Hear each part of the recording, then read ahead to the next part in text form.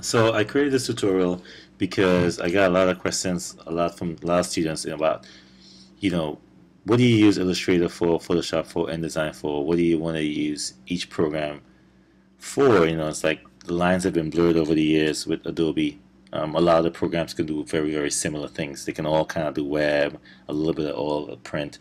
Photoshop can do vector. I'm kind of old school, and I kind of believe that, you should use programs for like, what it's specifically created for. I mean, Illustrator is a vector-based program. It's using lines. You really want to use things like vectors, logos, illustrations, vector illustrations, infographics. You can certainly do web layouts and web banners and posters in there as well. Photoshop is a bitmap program, so it means it's made up of pixels and dots and photos, retouching, things like web layouts, mock-ups of web banners, websites, email, newsletters, layouts. Could certainly be done in Photoshop. InDesign is perfect for anything that's multi-page, so layouts, publications, anything with 60 pages, 44 pages, flyers, posters, anything with lots and lots of text that's going to be very dense, that's going to need a lot of typesetting. That's InDesign. You want to bring elements in InDesign from programs like Illustrator and Photoshop, and not try to do necessarily everything in one program. So it's great to have these three. These are the sort of three major programs that designers would use. I'm sure there are people who would use a lot of other ones, but these are sort of the real core, and these are the three that you really need to know. So we'll go over a little bit. Here's a logo that I did many, many years ago in Illustrator. So if you click on it, you can see it's all vector based. I can manipulate the lines. I can change sort of the color scheme however I want to. I can go in here and I can click and drag and I can change, the color in there. CMYK, I can make it Pantone.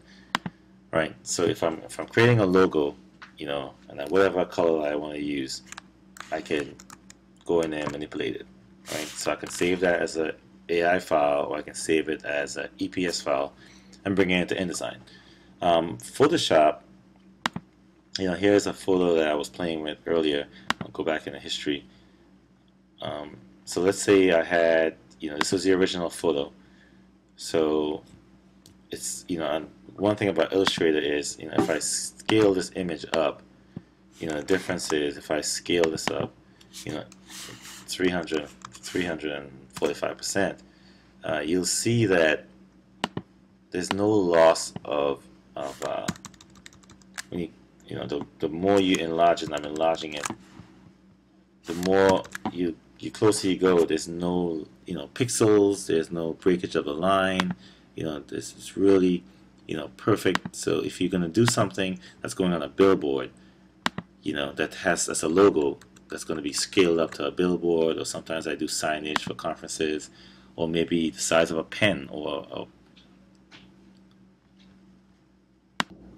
so if I'm in Photoshop, and I'm enlarging this photo, and you can see as I get closer and closer and blow it up, they're all pixels, they're all little squares, and they're making up this image, but the naked eye, you can't really see that from that distance. So it looks perfectly fine, but as I scale this image up, I get rid of the background layer, and I scale this image, and as I scale the Illustrator image just now, you saw it was perfect, no matter what size. As I scale this Photoshop image, and I'm making it bigger, and somebody gave me an image, it was too small, and I go in Photoshop and enlarge it, I might get to 150%, it may be okay. So I start getting closer and closer. You notice how we start getting these really blurred lines. The resolution is starting to get a little bit messed up. So it's only so far you want to enlarge images in Photoshop. Obviously, this is a very high resolution image, so you can kind of get away with sometimes scaling things up. But a lot of the times, you kind of want to be careful that you don't scale things too much. So again, but you can do so many different effects. So like for instance, I'll change this image to a duotone and show you in a minute. But InDesign, so here I have an InDesign document. I've added some text. I can go in, I can make the font smaller, I can play with the leading, I can do a lot of different things much more quickly than I would ever do in Illustrator or Photoshop. And I want to be able to bring elements in to InDesign from Illustrator and Photoshop. So here I want to bring my logo in. I'm going to place it. I'm going to place that AI file directly in there. I can kind of quickly, using a lot of shortcuts, move the elements around. I can line things up. I can move things around so much more easily.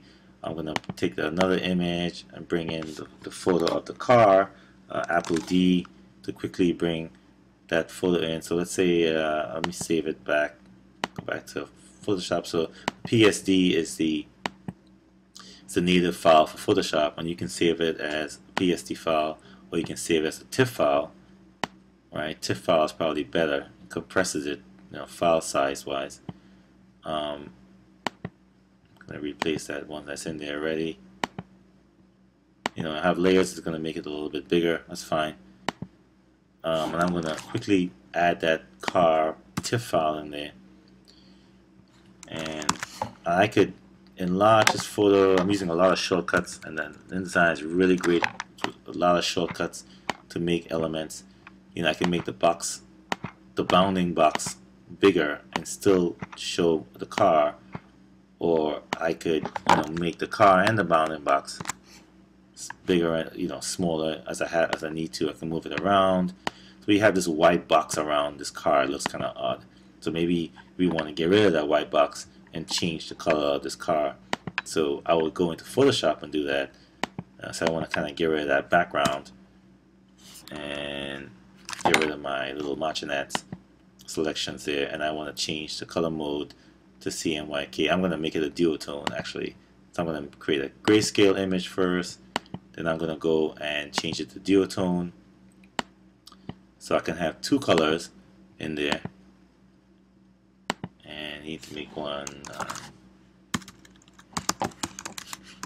So you have to name the colors in a duotone. It's a little dark, so I'll go back in. Duotone. Maybe this red will become yellow instead. Okay, fine, whatever. So I have a new image. I can't save it as CMYK. I have to. I can't save it as a different format. I want to change it back to CMYK, right? Because I want to make it printable. So I'm going to save that TIFF file. So originally it was the green. I'm tabbing through here. So originally, if you notice now in InDesign, because I have links, right? I linked the file. So I have a linked file with my Illustrator file, and I have a linked file that's a TIFF file. But this little icon here is telling me something has been modified. So because I've renamed it as something else, right? So InDesign is bringing in all these links. If you move the links, then you won't have the files anymore. So you got to keep all your files together. So if I'm going to do a book, it's going to be 60 pages. It's about my company, and it's about things I like to do, and it could be architecture or whatever it might be, photos of myself, my family, whatever it might be. I'm going to use InDesign to bring all those elements together, right, and be able to export it as a PDF, as one PDF file. So let's say I want to get rid of that white background, but I notice that the TIFF file, I want to put a text wrap on it. So I want to put a text wrap, and I notice if I put a text wrap, I get the bounding box, right? So I can increase the text wrap around that. So let's say 0.125, right, around that image, and then I can change the you can detect some of the edges. Now in Photoshop, in order for me to do that, I will probably want to bring the Photoshop file in. So I'm going to save this as a PSD file. And there may be another way to do this, but I'll save it as a PSD file, and I'm going to replace the old one. And then in InDesign, I'll go back and I'll re-import the PSD instead of the TIFF file, just replacing that file. So now it kind of, for whatever reason, the TIFF doesn't find it, but now it gives me a nicer wrap around that photo in there. So if I click on the image, you'll be able to see this little, you'll be able to see the lines that is created that text wrap around for me. And I could make the text wrap bigger, Oops, sorry. So make it like maybe 0.25, right? Right, and as you make that text wrap bigger, right, you can see it's pushing the text back around. So, bringing in vector images, bringing in bitmap images, and then working with text, you can sometimes have, sort of a nice, drop cap there. Oops, sorry, wrong one. There you go. So you have, let's say, you have a drop cap, and you want to be able to, manipulate that and change the color of it, stuff like that. So, it's really easy in InDesign to do that, creating style sheets. So if I want to have a style that I can use everywhere, that's good, my text style. So that's what you want to use InDesign for. And InDesign is great at doing master pages, so if you want to have, and so I have multiple pages in this document, but I can create a master page up here, and whatever I put on the master page, let's say it's the, page number, and I can add a special character, current page number. I can make that however big I want. I can change the font, right, and that will be on every page. So every page will now have a page number on every page, right? And I could remove that page number at the first page if I wanted to. I can delete it, and it'll still be on other pages. So you have the ability to manipulate, and if I want to go back and I want to add like a nice little, maybe a graphical element to this page in InDesign, let's say I want to add like a little color element there to every page. Well, I can go back, and so it's going to automatically do it on every page for me. Because I changed page 1, the number went away, but the icon stayed, and I can get rid of that icon. So having a lot of control over something that is a multi-page document, you can kind of quickly create layouts, you can make templates, and you can quickly duplicate pages and make master pages. But so anything that's multi-page, and now with all the web stuff that's going on, so you can create tablet design in InDesign, but you still want to bring in the elements outside. You may bring in other elements like HTML elements, you may bring in Flash elements, you may bring in animated, you may bring in movie elements. So there's so many different things you can use InDesign for now. It's not just a print document anymore, but sort of the basic core of what it was always kind of created for is publications. So whether it's digital publications or print publications, InDesign is one of the most powerful programs now, and Photoshop, amazing for photos and anything that you want to really go in and manipulate. And use Illustrator for this vector base. So there's a lot of infographics going on now on the web. There's a lot of vector images, a lot of vector illustrations. Keep these elements separate so you can manipulate them in the program it was created for, and then bring them into the program like InDesign, where you can really manipulate the layout and have more control over the layout, and then be able to export. So I can export this document into many different formats. I can make it a print document. I can make it a I can make it a print document. I can make it interactive. I can make it an EPS. There's so many different formats that you can then export from InDesign, so somebody can be able to view it. So if this was an interactive, like a form where people could submit a form and type into it, it'd be interactive. If it was just a print piece going to a printer, if this was a banner that I wanted to put online, I can save it as a PNG.